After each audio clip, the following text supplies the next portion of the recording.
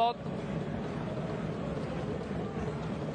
Excellent opening score by Chris Johnson, though. And here we go again. This is the one that Brindisi need to make work, and they've done it through Clark. Decent long-range two-pointer, but look at that instantly.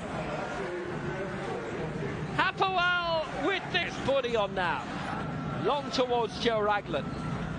Ragland, the Liberian. Here's a great chance, and Johnson for three, and he...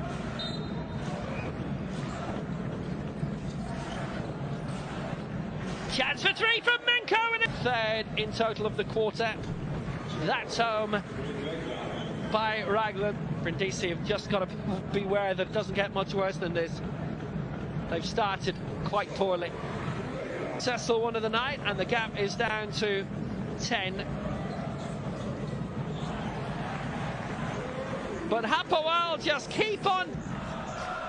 So Joe Ragland, who got 5 points in that opening quarter, nothing for Hapoel hold on yet in this second. In the semi-finals last season. Ragland for Hapoel, he's got it. And fine. Joe Ragland gets it into the paint for Zach, who scores his for the night.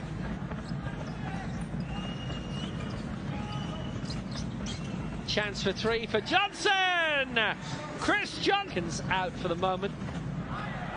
Nick Perkins' last contribution for the time being. He's on 8 points, but he's also on 4 fouls. And that's a decent result for Brindisi. 8 for Hapoel now. It's a turnaround in that sector, definitely. But Hapoel just have that knack of getting the right score. Udom thought about the three, and now Adrian will do the same, but he won't put it away. A minute to go in this third. 2 out of 4 are Brindisi.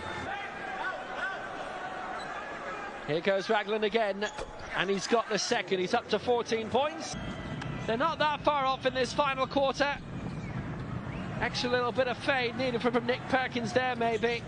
Decent try, but 7 between them.